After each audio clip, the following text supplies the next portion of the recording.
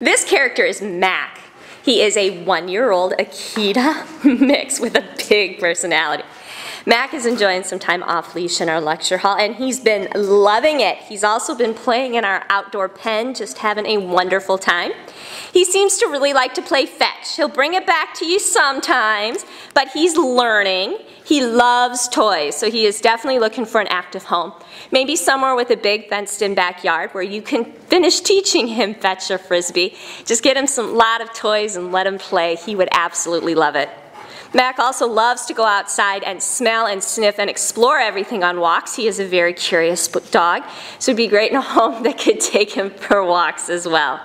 He likes people, likes to be petted and scratched, just a big character. While he's been here at the Humane Society, Mac does prefer to go to the bathroom outside. He's learning to walk nicely on his leash, but Mac is a big, strong guy, so when he sees something that he wants, he can pull. He might be able to use some additional training with that. He likes treats and takes them nicely as well, so we're hoping he'd be pretty trainable. He just loves to play.